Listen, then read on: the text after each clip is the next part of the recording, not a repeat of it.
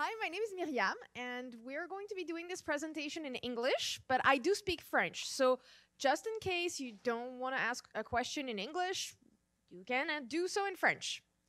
Now, why am I speaking today?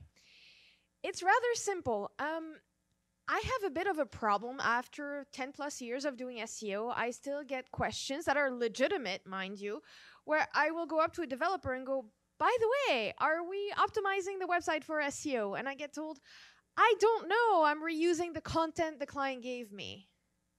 And then I pause and I go, okay, so this person doesn't necessarily realize that there's a whole wide range of SEOs actually. So today we're talking about the technical side. First and foremost, I learned that one, you always define what you talk about, because I've had people discuss highly technical details of my job and still tell me I do CEO in life. So what is SEO? Well, it's everything you can potentially do to improve your website's organic visibility. When I say organic visibility, it means you show up in search engines and you're not paying for ads. That's it. Great. But we all still get those clients that want to be #1 in Google. I know that you've heard this many times over the years. The newest one I got was, could you just slip my business card in Google? And I still don't know how to answer that question. But it's real. People really want this visibility. They just don't know how it works. So how does it genuinely work? Lots of ways. So your search results and my search results, if we do a search at the same time in the same room, will be different. There are reasons why. Your browsing history, your location, your browser language, if you're logged into Google or not, if you're on mobile, tablet, or desktop, if people in Google Plus, that is still going on because it's great for data and machine learning. So this is still going on. And your email, if you use Gmail. But on top of all of this, you of course have a lot of other things like machine learning, artificial intelligence, videos, images, knowledge graphs. Your page can be a jungle. And if you don't think it's an ever-changing situation, you're wrong, because I've tested this query in multiple countries in multiple dates. Why? Well, because I think this lady is amazing. If you don't know her, she was in Golden Girls and many other things. And what I find absolutely fascinating is to learn what people are searching for and how machine learning at Google works. Betty White is almost 100 years old, but what you may not know is that people really, really want to know one thing about her. How old is Betty White compared to sliced bread? Now, let's not go and blame machine learning on this. I think at least 10% of you are now wondering this for real. The answer is yes, she is. So the whole point is results change a lot, and they're impacted by 3 big things. The 3 pillars of SEO are code, content, and links. You can have the best content in the world. If the bot cannot access it because you decided to go all Angular because it sounds fun without any pre-rendering, it will see nothing. So congratulations, you are showing nothing to people. The other problem is that you could have the best code in the world. I mean, it's the most readable thing. I have a friend of mine, codes only in HTML. It's responsive, it's black and white, it looks awful, but it works for Google. That is not good for a user either. So that's important. But you also have links, because I don't know if you've noticed, but everybody is a leader in a field, or here we would call it chef de file. Yes, but we're all the best, of course. Everybody is the best. So Google has to deal with thousands of websites popping up every day saying we're the best at whatever. So they check. And the way they check is by your reputation, your word of mouth. People pointing to your website from theirs. So quick story, be very careful with your links. We're not going to be talking about this today because that's more PR. We're here for code. But I had a client of mine who was specialized in sausages, and Google kept thinking that she was a Catholic charity. Why? Because this lady donated a lot of her time and money to Catholic charities, And they thanked her by linking to her sausage website. So she was popping up on all those charitable queries, but sausage was not getting sold. So how does Google read a website? Once again, we're in a bit of a technical UX course. We're talking about the bot's emotions and the way it perceives your website. Well, first of all, it starts by crawling. If your website cannot be found by the bot, period, on the web, you already have a problem. Then it's indexing. Okay, so the bot found your content, or maybe you submitted it in the Google Search Console. But it needs to index it. So it really needs to check everything. It will process the content, the code, anything that's on there to really get a grasp of, hey, what is this about?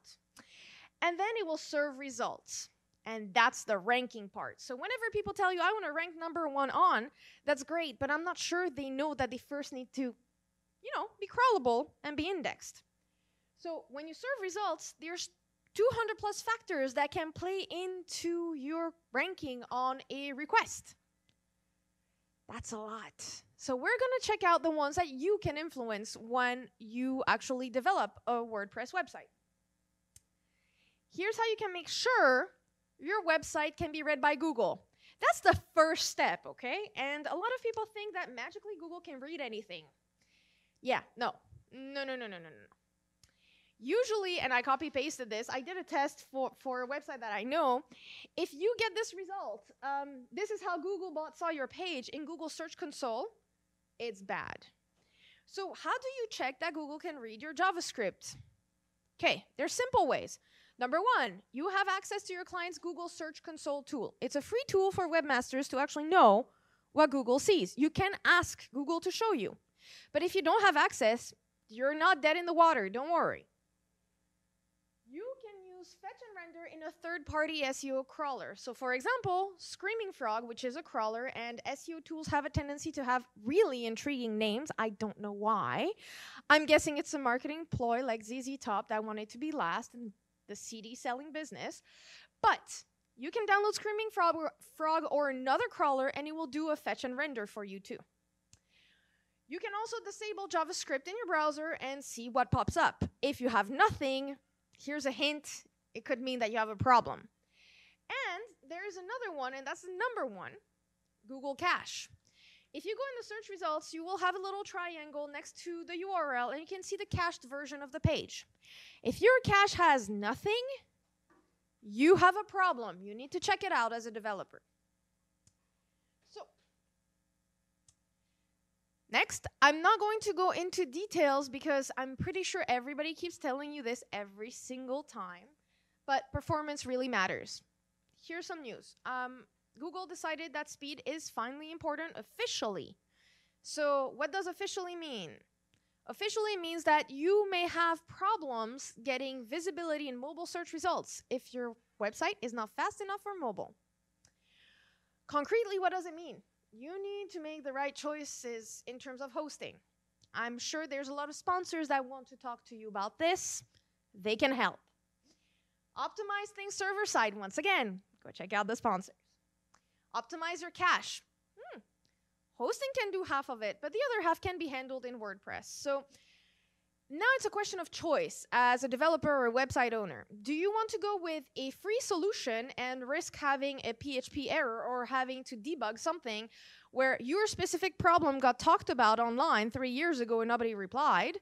Or do you want people to support you, handle it, and make your website faster? So there's paid possibilities and there's free possibilities. It depends how well you know caching, how much you want to get involved with this, and how much you want peace of mind. So there's multiple options, and we can discuss them outside. I'm not doing any affiliate marketing today. Sorry, haven't had time or ethics for that. So you can compress your images. And I'm going to give you one very important tip here. Google page speed lies. Okay, I see everybody is shocked. So the problem with images is that you have multiple algorithms to compress your images. So different ice cream flavors, except that Google picked one. So if you don't have the same flavor, it's going to tell you to keep optimizing things, and your clients are going to keep asking you to optimize it because Google said so. So be careful about that and run other types of tests when it comes to images, okay? Optimize JavaScript, same thing, Google lies. Google will tell you that you really need to optimize their own AdWords JavaScript or their own Google Maps type of stuff. Great, you still can't. I'm sorry, there is no magical bullet for this. I'm just here to tell you, yes, sanity check, you were right all along. Make everything asynchronous and optimize your CSS, please. I have seen some inline CSS, I don't want to say nightmares, so what's beyond nightmare? That happened to me recently. Don't do that to people. So Google actually has stats on this. I handle it a bit differently. Normally, when I go and see a client present an SEO audit, I will have a loading animated GIF, and I will stare at them dead in the eyes for as long as the average load time is. And let me tell you, 14 seconds with a virtual stranger dead in the eyes is highly uncomfortable. You don't want to do that to your users either. But if you don't like these mind games, you can also show this graph. And I have included a link to this study made by Google. So the next time your client tells you, oh yeah, speed is not that important to me, fine. But if you're making money with your website, hint, it is. I can't tell you how many times my husband has to get up and check if the modem or the router work in my house because a website is too slow. I already blame my internet provider, just right off the bat. I think the entire house is broken down or that the entire internet is down when my favorite websites aren't on. Like, this happens a lot, so don't let people down, please. Now, semantic content. We're going very, very fast because I'm sure a lot of people have very precise questions at the end. And I'm this bad mix of speaks very fast and speaks a lot. So we're going to go through this, and then I promise to answer questions.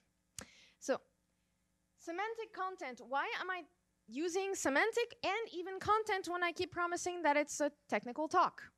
Well, because code gives meaning to the content. It gives context. It's very important, especially since half of the context you can provide in HTML5 is not really processed by Googlebot, because I don't know why. I'm hoping, hi, can you make it happen if you see this video? Okay, good. So beyond all this, if you need to specify something in Google, you have a few tags. We're going to go through them, and I'm just going to explain what they mean, and you have links to documentation for this. Canonicals. So the problem with Google is that when I got started doing SEO, everybody was ripping everybody else off. I mean, entire websites, like the code, the content, I mean, the copyright, it was sloppy. So Google decided, okay, let's penalize people who steal content.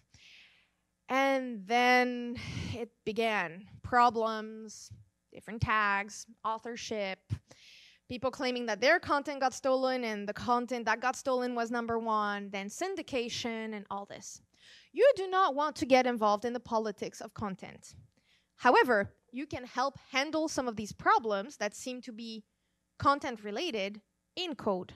So, use a canonical if your content is duplicated throughout the website and you want to tell Google, hey, I have to do this for my client or for UX or for information architecture purposes, but if you have to show one page, it's this one. That's the one you show. So this is very interesting. It's very interesting because you can apply this across multiple domains too. So, before we go into corporate stuff, here's the fun bits. If somebody wants to steal your content, you can also have an automated canonical pointing to yourself, which a friend of mine did, and now she is making sure that her own content stays visible. Myriam, the platform you all know, had these issues as well. They had to implement canonicals because their user base was going, okay, it's great that I'm here, but I'm losing my own website's visibility. This is a no-go for me. They had to implement that. Pagination is the same. If you write multiple series, 4 parts to a series, specify to Google, here's the first one, here's the second one, third one, fourth one. You can do so. Why is this important? Well, Google will understand the order and show this content in search result pages to your users. So you have an additional chance to keep that user captive when they come back. When I say when they come back is because, I don't know if you've noticed, but if you go on a website and come back to Google, things change in the results. Now, there's machine learning that makes these boxes pop up with extra links. This helps. Rich snippets have been discussed in a conference here. So rich snippets are just a way to make your content pop in search engines.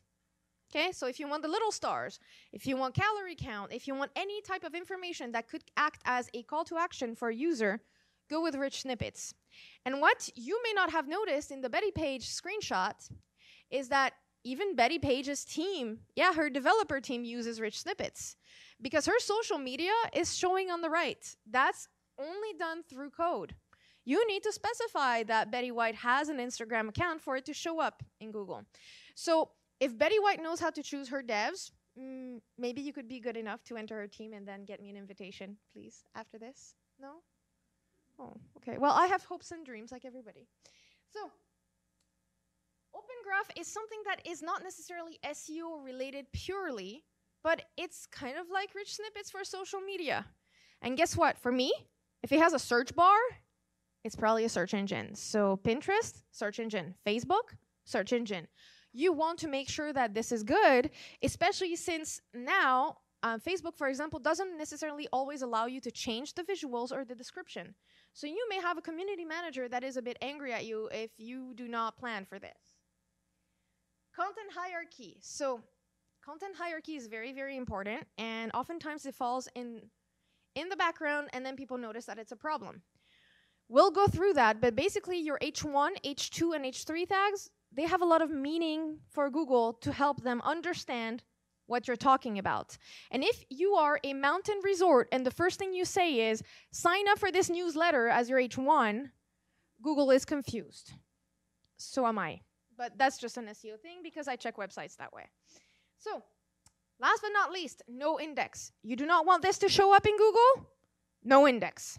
Very easy, very clean.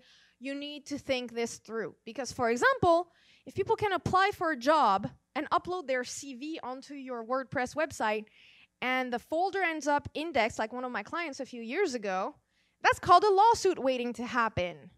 Or currently happening. It depends where you are in the food chain.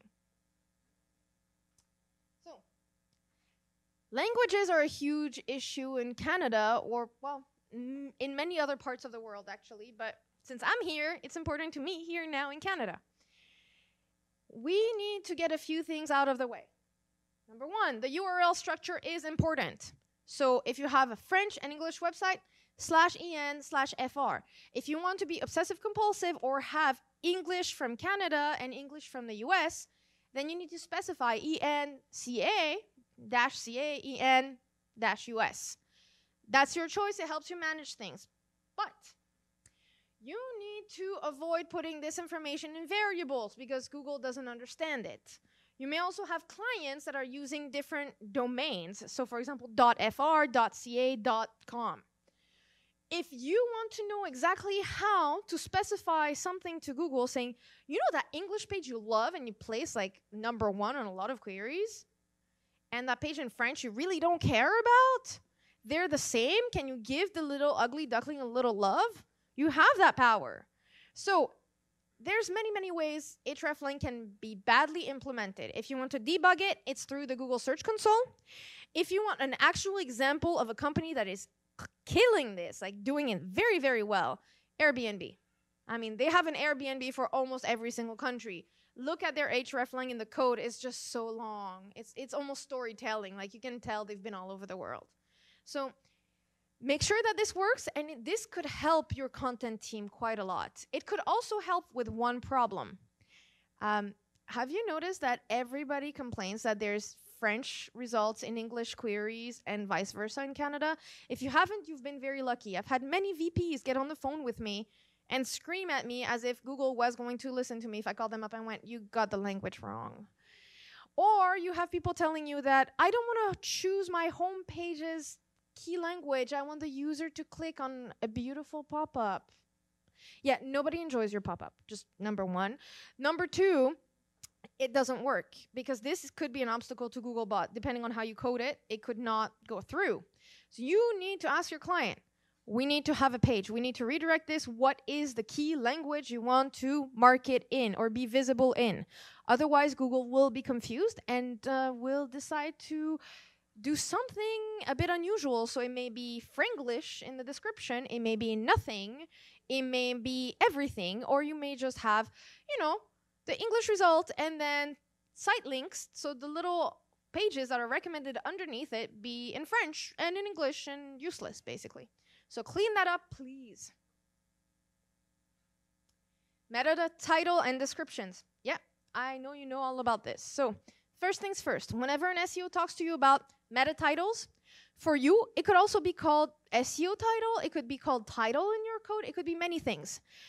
SEOs refer to this as meta title because this helps us understand, meta title and then the content title, which is the H1. Okay, so how do you handle this? Number one, 70 characters max. Make it unique per page. If they're telling you to take care of it and there's no content, you raise a flag. You do not copy paste that stuff. This will hurt your client. Now, one little thing that nobody ever tells you. A dash is to continue an idea. A bar is to signal something entirely new. So, when you describe what your page is about, you describe it first, and then you put a bar and your brand name usually after that to say, okay, this has been brought to you by. Because if, for example, WordCamp was giving makeup advice, WordCamp being included by a dash, saying I'm slightly changing my idea, but it's still the same theme, wouldn't make sense. WordCamp putting a bar and then WordCamp, Google will understand, okay, these two things are related in some way, but they're not a continuation of the same idea. Okay. The other thing is, meta titles count for SEO, meta descriptions don't.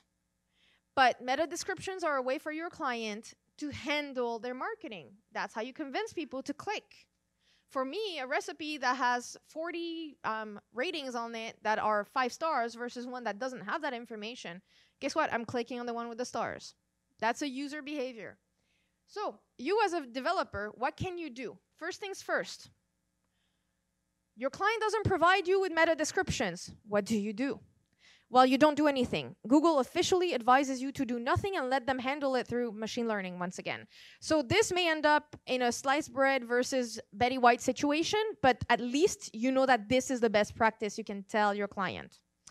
What do you do with meta titles that you need to optimize? Well, sometimes you can actually write scripts that will optimize these, especially for huge websites that have a lot of products.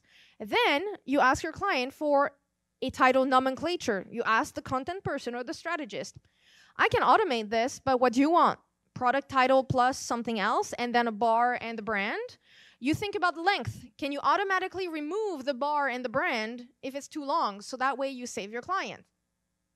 It's all about making sure that there is no pebcac, that you do not leave a door open for stupid things to happen when somebody uses WordPress. And I know it's very difficult because people are highly creative and destructive. So be smart about your scripts.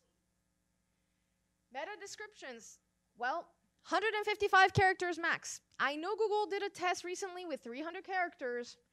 Please stick to the 155. That way you will avoid having clients complaining, but I wrote it and I don't want to go back and you told me the wrong thing. No, you told them the right thing for that week, sadly. So stick with 155. Keep you safe. It's unique per page. Once again, if you have nothing nice to say, don't say anything at all in the meta description. And it should convince the person to click on this. If you are going to put something random, tell your client, this is probably not going to work, and we may do the SEO efforts, but it may not be successful. So, images and videos.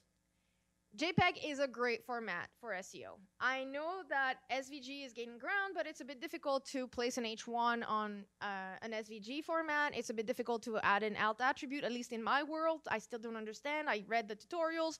If somebody can help me make this easy, let me know. SVG will be there next year. So, compress your images. Usually clients will tell you that they are compressed or that the designer did something. Google is not the only thing that lies in life. Don't ever trust that. Test it yourself. There's a few tools. If you go on Imagify, they let you test it for free. So you can literally show your client going, hey, your page? Nope, not optimized. Your camera didn't do the magical work. Provide an alt. So please do that in the right language. Don't have, English for French content. This is confusing for Google. Name the files properly. 001.jpg never made me dream. I'm sure no one dreams of that. Videos. Pick the title. Pick your first visual. Use Open Graph. And hint, if I don't know if you've noticed, but a lot of marketing websites will have transcripts. Helps you rank in SEO. If you need to market in multiple languages, oh yeah, you are translating those transcripts and positioning yourself. This will help you a lot. If you want to know the power of treating your videos right, check out YouTube. If you look for Britney Spears Toxic in Google, you will see that it's Britney in her little flight attendant suit, and you're like, okay, I'm safe. I know the song. I can show it. Well, if they had left it at the first screen, it's like pterodactyls in a fiery sky descending upon the plane. It's not going to convince you. So be very careful about that. I had clients that kept putting raw chicken first visuals for like roasted chicken recipes. That doesn't work. Show me the end. Okay. So SEO assets, stop wasting your SEO work. If you have a 404 page, be very careful and redirect it. Little things for you. 301 is the first thing you want to do. Permanent. You pass a good 60 to 70% of your assets. If you do this correctly with a 301, that is one-to-one page. 30 to 40% is when you're doing, okay, I'm going from one specific page to a category page that is kind of like it, or the home page. So you see there is a huge difference. You have to be careful about redirecting. 302, Google gave up and is passing equity now because nobody wants to acknowledge that 301 is the one you should do. 302 is great when it's temporary. So temporary out of stock product, your client wants gone from the website, this is good. Sitemaps and robots. This is all I'm going to say. 50K extra URLs, you're good. You 50,001 URLs, you need to start a new sitemap, okay? You can use a sitemap for different types, and they're very interesting if you have news, for example, if you want to show in Google News. Robots, well, there is only one thing I'm going to say. Please don't think you can no index pages through the robots file. You can't. It has been many, many years. Mobile SEO. If you want to test AMP, you can do so. There's plugins. It's a bit difficult to maintain if you want everything to be perfect. And I've noticed that my clients actually have better conversions once they remove their AMP pages. So visibility, great. Conversions, but depends on the industry. So check it out. Test if things are mobile friendly and remove pop-ups, because if they're too big, they cause penalties in mobile results. Website architecture. If you have a choice between a folder or a subdomain, you go with the folder. Ranking a subdomain is much harder. So languages, I will much prefer a /fr than a fr.domain.com. The other thing is, it's not just website architecture. Test your page's content hierarchy and see if it makes sense with something like the Web Developer Toolbar extension. It's in Chrome, it's in Firefox. It lets you see how your H1 and H2s are organized in the page. Picking the right host. Picking the right host and the right template. I just want to say one thing. This was an SEO optimized template that was touted as #1 in Google. So I checked it out really quickly with my extension, and as you can see, they are specialized in nothing, followed by nothing, and then they do big data analysis. That's going to help me with my SEO. So before you buy a theme you think is SEO friendly or SEO optimized, check it out and do your own audit first. Does it load fast? How about the images? Does it resize them in the browser? Like all the investigations you can do. Optimizing URLs. Make sure there is no garbage in your URLs and that they're easy to read. That's easy, but usually clients don't understand that URLs need to be rewritten, so explain it to them. Best practices. Keep them short. Keep them in the right language. No capitals, no emojis, please. Please, don't do that to me. They're very hard to read, and they must follow the website hierarchy. If everything is on one level, it's going to be hell to redirect, hell to understand for Googlebot, hell to navigate for users. Link best practices. Could you add breadcrumbs as a rich snippet? That would be awesome because it helps us navigate. Make sure you do not neglect internal links. If your 404 page and your terms and conditions page are the most linked on your website, maybe you need to tell your client that a UX person should go over it or that they need to include sidebars. Penalties. Guess what? most of the websites that get hacked today for SEO reasons, just to place links, because links are big business. So if you get hacked, usually I'm the person who knows, because I'm the person who sees all those weird Japanese or Russian queries in there. So be very careful about securing your website, because clients will care about this and owners will too. HTTPS is the weakest moment when you could get hacked, so be careful when you switch. And last thing, because people ask me that a lot, this is what the web developer toolbar looks like. You go in information, you click on view document outline, ta-da, you get back to the little visual I showed you. Here, you get to see a visual representation of your work. Easy peasy. So, that's the last thing. I included a checklist. Make sure your client has Google Search Console and that you've submitted the sitemap and robots file. Use an SEO extension, whichever you want. Pick the right theme. Optimize caching so it's fast. Right hosting. Redirect 301. Make sure that WordPress is SEO friendly by removing the tags, categories, or other junk that could end up in the URLs. Compress all the things, and we're good. So if you have questions, it's now.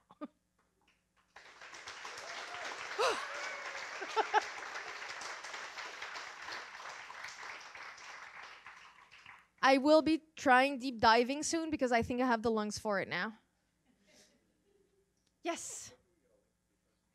I can tweet it out as soon as I'm done. And you can follow me on Twitter. My name is Myriam, M-Y-R-I-A-M, and Jessier, J-E-S-S-I-E-R. And I have imposter syndrome, so you don't have a slide with that information. I apologize. Yes. And hopefully this has been optimized enough that when you Google all of this, you will find one of the links. Yes. I'm sorry, the lady behind, before you. Yes.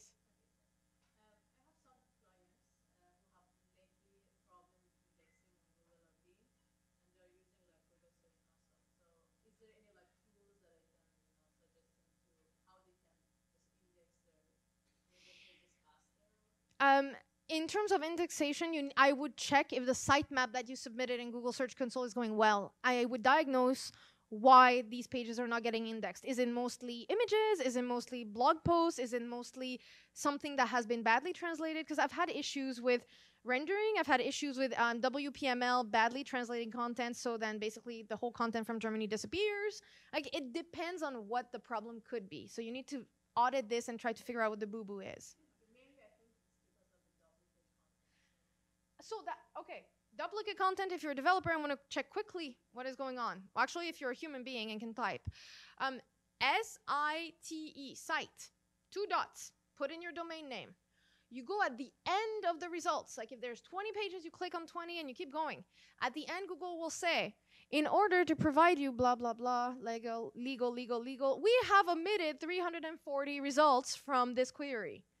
You know you have duplicate content if you have this. Sometimes it's harmful, sometimes it's not. Yes?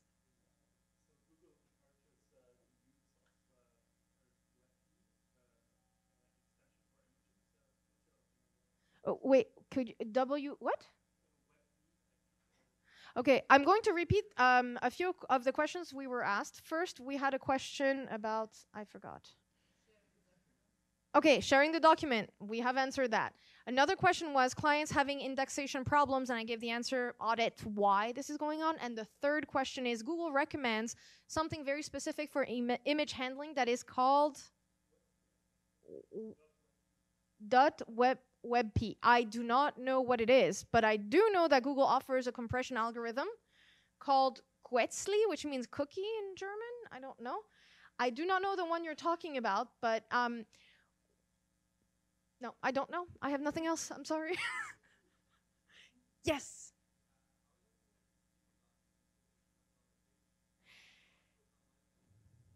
So there's different things. First of all, if we're talking accessibility, let me repeat the question. What is my opinion on H1s and having multiple H1s in the page? I have lots of opinions, sir. So, number one, if you're doing this for accessibility reasons, multiple H1s are accepted. Now, my problem as an SEO is that there's rule of thumb and there's rule of dumb.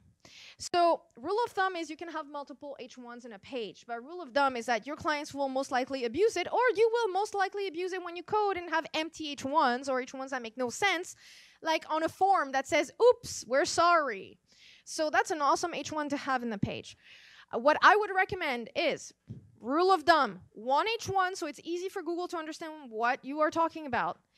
And Google is not up to date when it comes to HTML5 standards. So contextual information in an H1 going, hey, this is a sidebar. Hey, I have an H1 in my footer. That doesn't help. You really need to focus, because if your client is talking about making an omelet with mushrooms, you should not have contact us if you have a problem and chat with us live as H1s. So those are my opinions. Yes.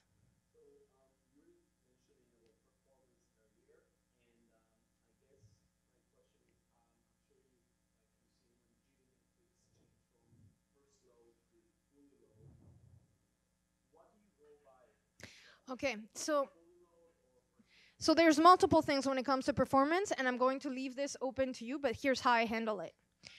Number one, you know your client is going to use Google Page Speed or GT metrics. So first things first is work with their tools to understand why they're scared if they come with this report. Be ready to debunk some stuff. Second, your client will most likely use Google Analytics. So ask to have access to this, because you, as a technical person, have access to 3 different types of reports in Google Analytics regarding performance. You can check the pages that bring the most money that are the slowest. I think that's very important to your client. That's what you could start working on. You could also be focused on experience. So I would look at time to first byte, because although most websites that I audit are under 3 seconds or 2 seconds, when I check time to first byte, it takes almost half a second to start loading. So the experience is most likely horrible, and you may lose people through that. So you have to be careful. And in extreme cases, you have some clients, their websites are so slow that even Google Analytics doesn't have the time to fire and let you know that a user saw the page before the user just leaves. So by covering like what your client expects, what the data with the money says in Google Analytics, and time to first byte, you covered basically business, UX, and developer according to your clients. So that helps you round it out. Yes.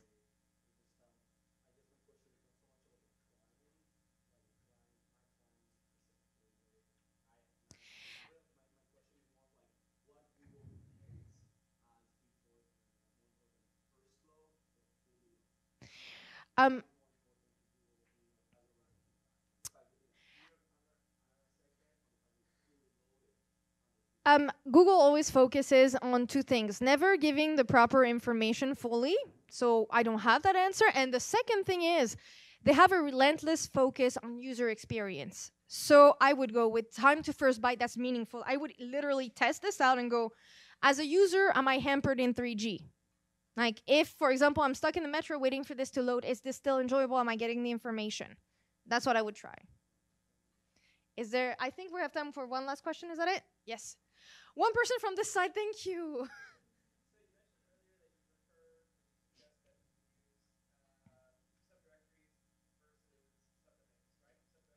Yes. Yes. They're the worst thing you could ever do. I,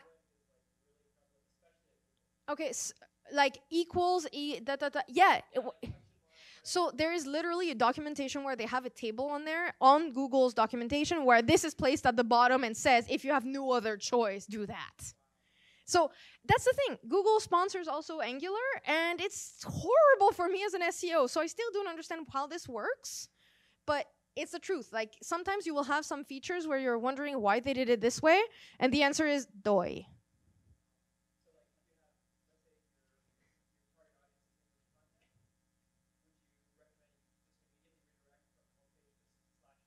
Yes.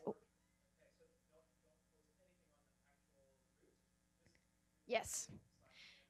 Yes, because then Google will understand if you're looking for this, let's say, law firm in English, it will show the /en automatically. It doesn't have to choose. And if you're searching for the French version with the word avocat, it will know that it will show you the /fr. There's no cannibalization. You don't want your own website to battle itself between languages. So that's the best way we found. Yes. Yes. Is it perfect? No, it's not perfect, but that's all I can offer. No, it's never perfect, and that's why most people hate to love me and love to hate me. Oh my. Okay, I understand. Whenever you say last question, there's like 3 more. Is that am I cutting? Okay, how about this? We're not doing one more. I'm going to head out this way. We're not going to hamper the people coming in, and you can talk to me over a drink and ask the question. I promise I'm not going to run. Thank you.